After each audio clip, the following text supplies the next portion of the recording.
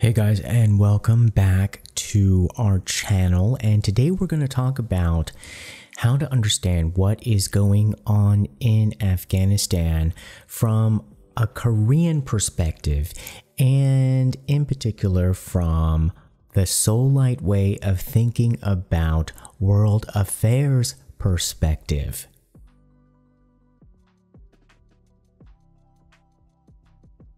So as you can guess, is this going to be about the Taliban?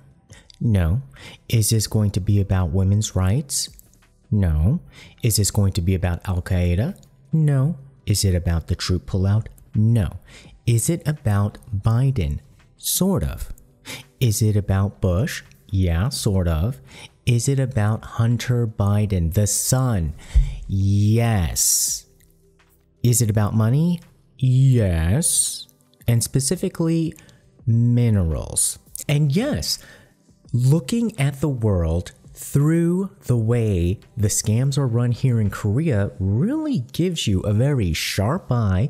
Yes, it's a little bit sassy, but it is a very keen insight into how the rest of the world operates when you have that sort of playbook.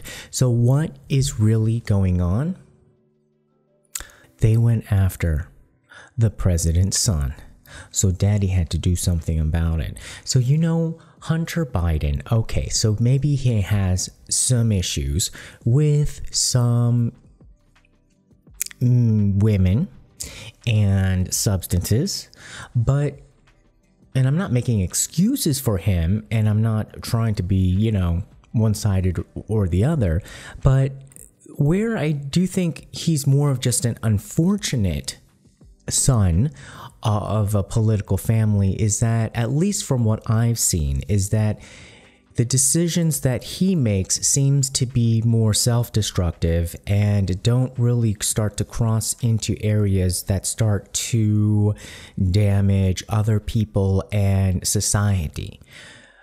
Specifically, in order to fund his self-destruction or facilitate his self-destruction, do we see governments being taken down? Do we see decisions being made that is corrupting the rest of justice systems here and there? Are there cover-ups here and there for other people?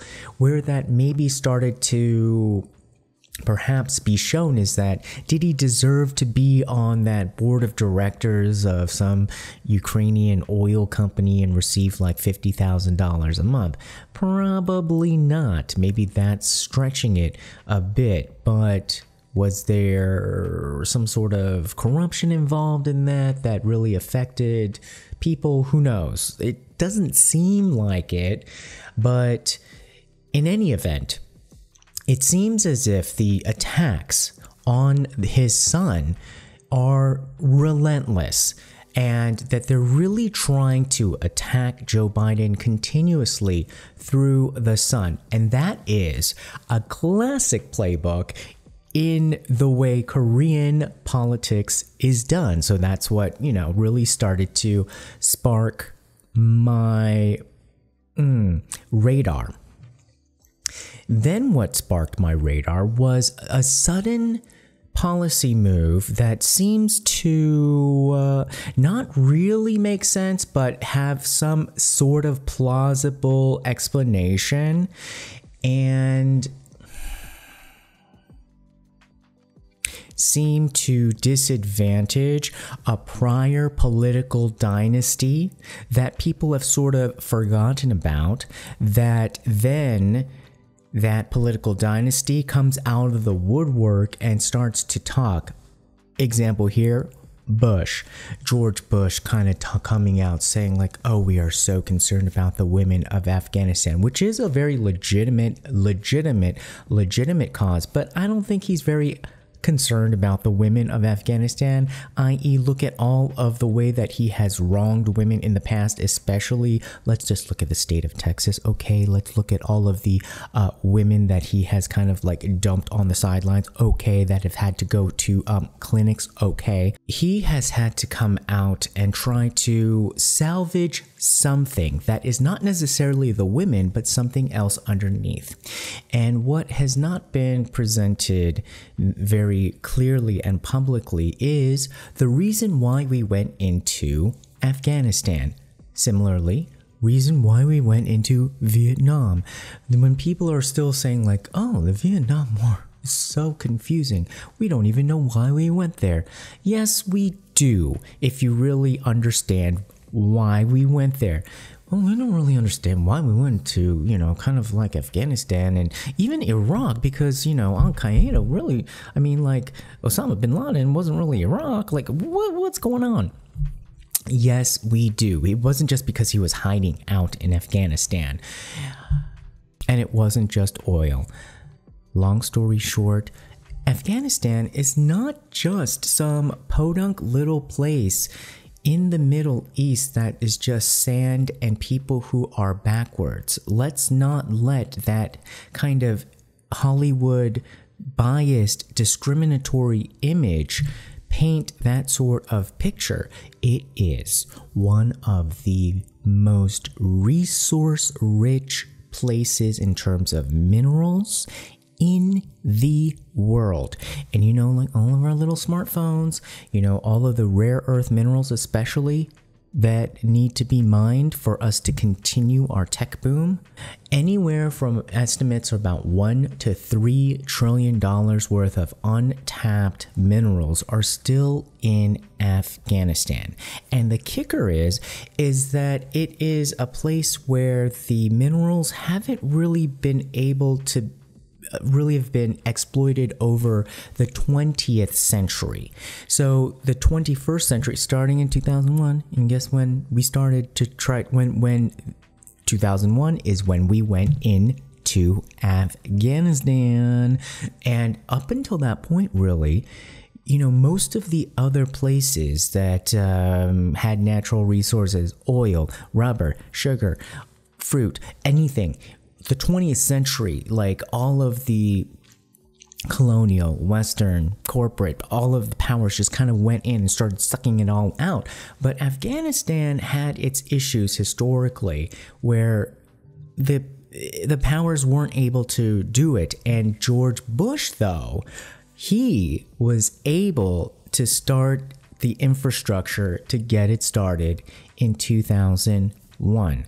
So what I'm saying, let's just try to like fast forward to the end and then work way back there. What the theory is, because I don't have like national intelligence, I don't have like all that stuff. I just have the Seoulite Korean, reading the political situation intelligence and seeing like, what people do when they, attack each other through their sons and then how a daddy responds.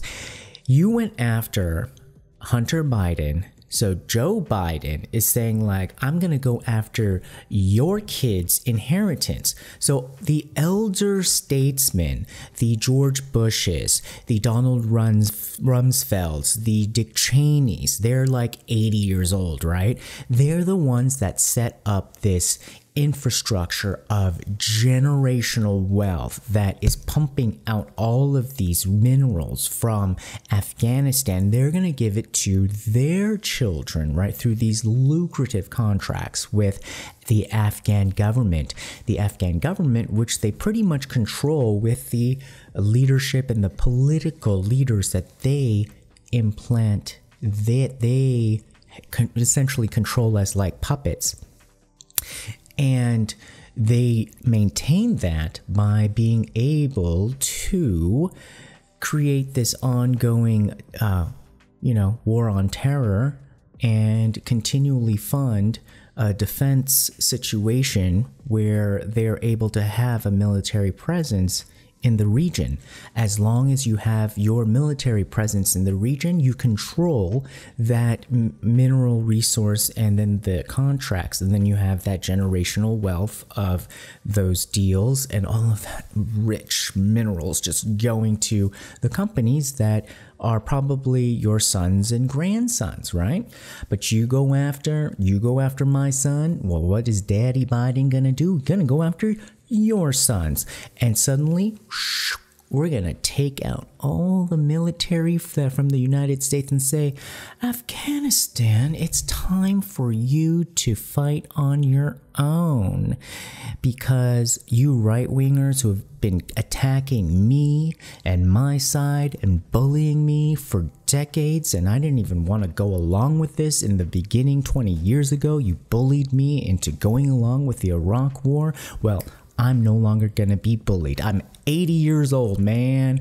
He's Joe Biden, 78. And then even Donald Rumsfeld just died like 2 months ago. How long are you going to be bullied? Are you going to be bullied until the day you die? He's probably thinking that too. He's like, I don't want to be bullied anymore. So he's probably telling Dick Cheney, I don't want to be bullied anymore. I might be going to, who knows? I might be going tomorrow. Do I want to be on my deathbed and say like, I've been bullied till the day I die? So he's probably like, I'm not going to be bullied anymore. And boom. So what happens when you take out the United States Army? Well, suddenly, if the Taliban comes in, all of those contracts are null and void. All of those contracts with their sons, grandkids, the mining contracts, canceled, done. No more generational wealth. No more like all of the stuff coming into their bank accounts. Canceled. What are they going to do? Be like, oh my God, where's our money, Daddy? And they're going to have to explain to their kids when we're like, Daddy, where's the money? Well, I'm sorry, kids, but I couldn't bully Biden anymore and he just cut it off. And so I think that's what's essentially happening. Like you fight, and you attack each other through the kids. And that, I'm telling you, no better example of the way Korean people fight. So that, my friends, is kind of the battle, I think, what we're seeing here. And if you want to understand what is going on in Afghanistan, all you need to do is just understand Korean dramas. This is why Korean dramas, it's more than just entertainment. It is literally a lesson in international relations. I have an undergraduate degree from Stanford University in international relations, but I will tell you that Korean dramas and then mixing it with real Korean drama, there is no better education in the world. So let's go into some facts and figures with Afghanistan. So in the beginning, 19th century, so like the 1800s, and then the early 20th century, it was Britain. So some people, and when I say Britain, it's mainly like some people and companies from Britain who went over to Afghanistan, and they got like it's like a lease or a license saying like, oh, this patch of land, Afghan government, just give me the exclusive rights. If I find something there, then I get the rights to mine it. I get most of the money and I'll give you like a fee, like a percentage of the profits, but you're not going to let anybody else touch this land, right? That's the deal.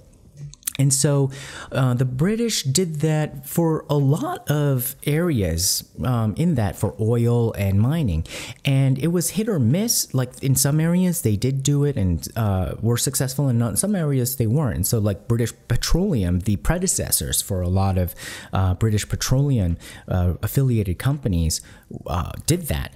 But they weren't that successful, I believe, in Afghanistan. And then the Afghan government offered it to, I believe, some American firms or people. And I mean, the Americans were like looking at other places, and they sort of turned it down, which then they later regretted. And then you throw in some world wars and people were distracted, and suddenly you see in the 1960s and 70s the Soviet Union has moved into that area, and Afghanistan almost becomes like a vassal state of the Soviet Union. And then the Soviet Union is like, oh, this place actually is like, you know, they're assessing all of the minerals. They're like, oh, this, okay, once we figure out how to pump this place, like this is valuable.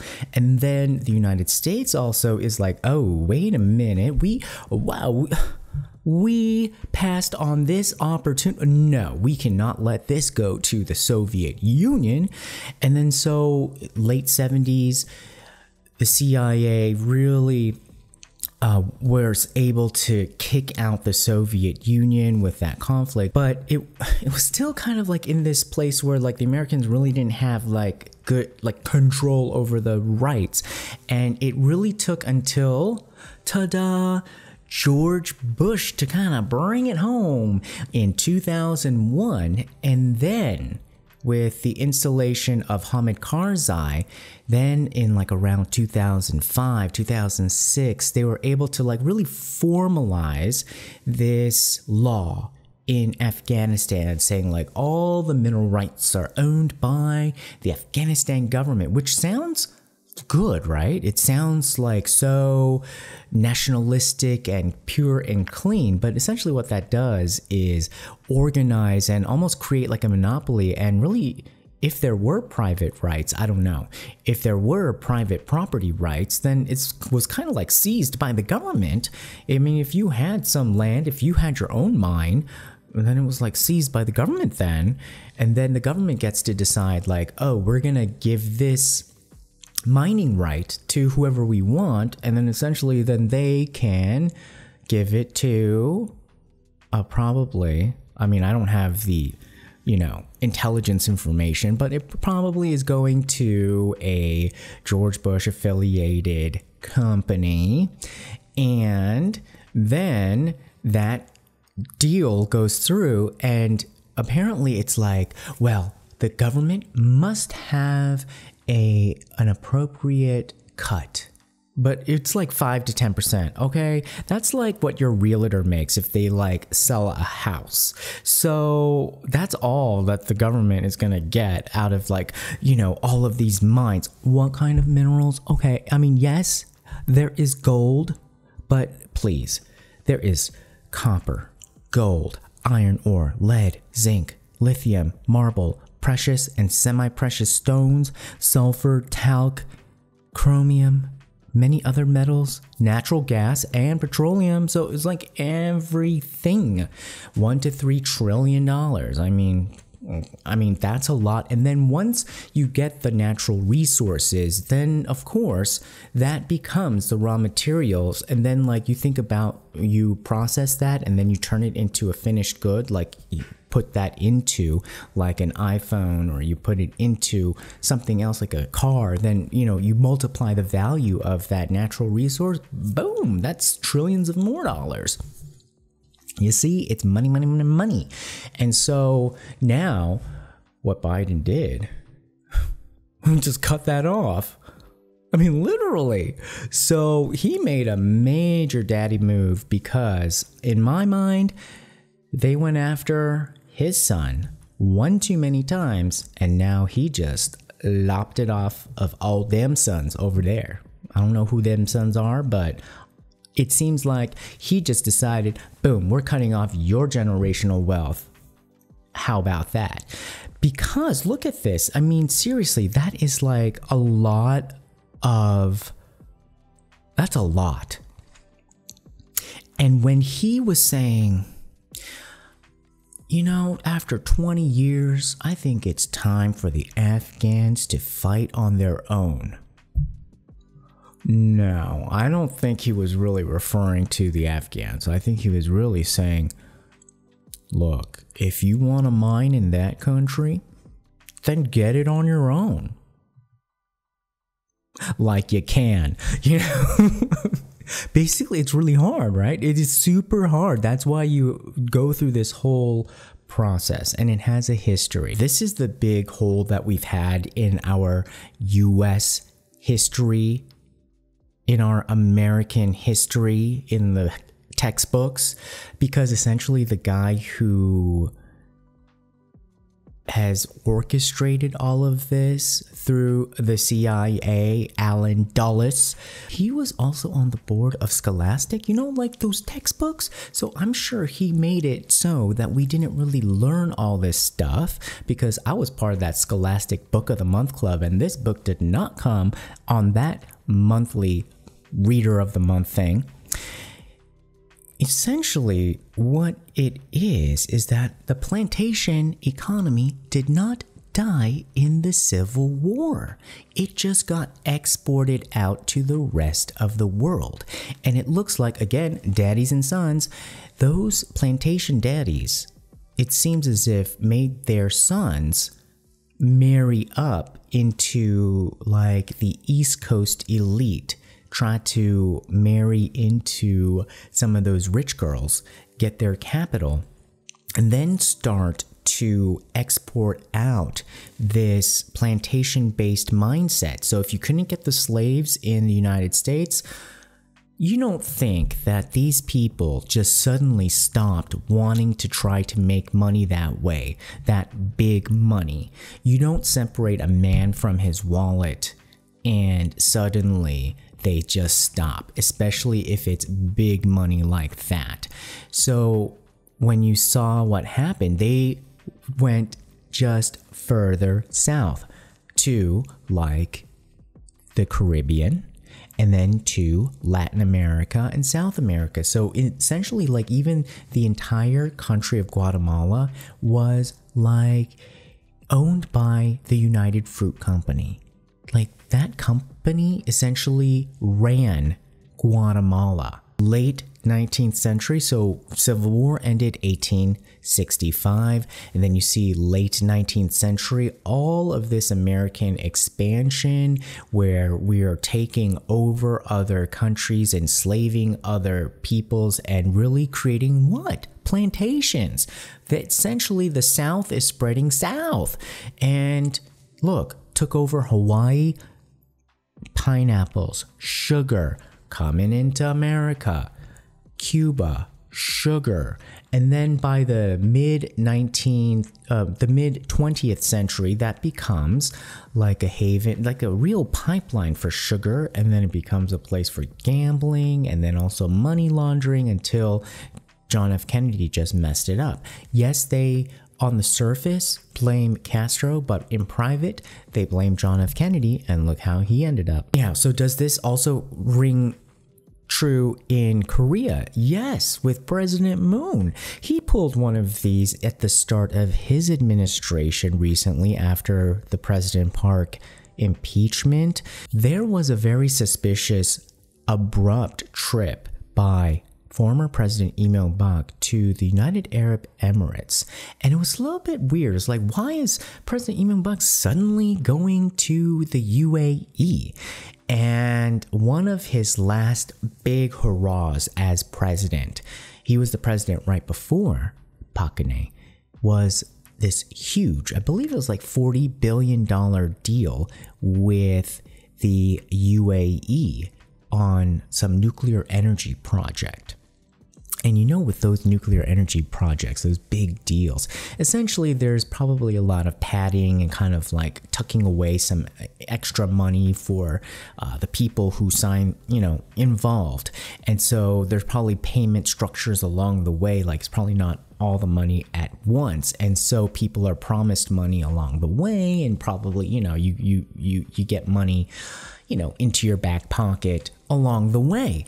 And so President Moon probably pulled a Biden and just cut that off somehow, and screwed over President Lee Myung-bak, because in his position, just like President Biden, he was the number 2 for years. So these number 2s, because they're always kind of like the guy like in the room, but they always have to be in the room after the number 1 leaves. So they get to see people's like happy face, and then they get to see the double face. They get to see also like what's being promised, and then they also get to see what's actually delivered. So these number twos, if they actually are paying attention and they're not like the dummy number twos, they can actually know how the game is played a lot better. And if they stick around, when they become number one, they can actually just go like that and boom, launch the quietest revenge. And so I think that's what President Moon probably did to President Lee Myung-bak with that deal. He probably did something like that and just messed up his whole deal. And so probably President Lee Myung-bak had to scuttle over to the UAE to try to fix whatever was unraveled.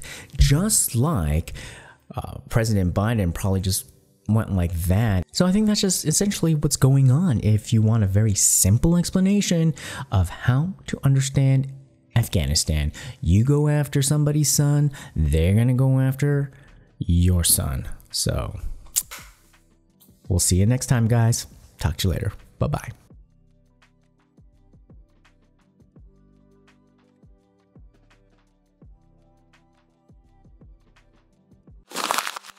Tune in next time.